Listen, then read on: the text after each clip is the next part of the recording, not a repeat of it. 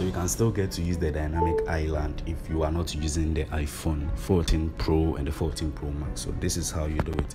You go to your app store, search this app, Widget Lab, and download this app.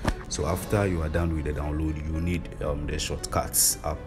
So you open your shortcut app, you go to automation, you click on the plus sign at the top, you touch create personal automation, you scroll up and you tap charger.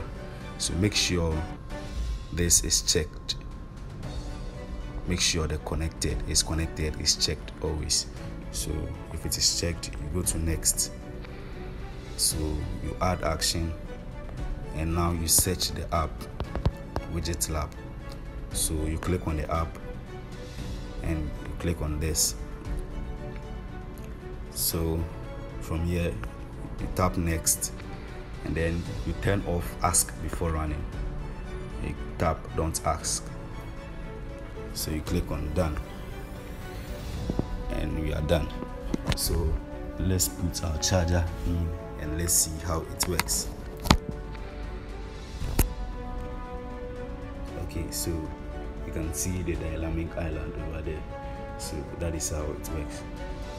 Thank you for watching this video. Catch you up in the next episode.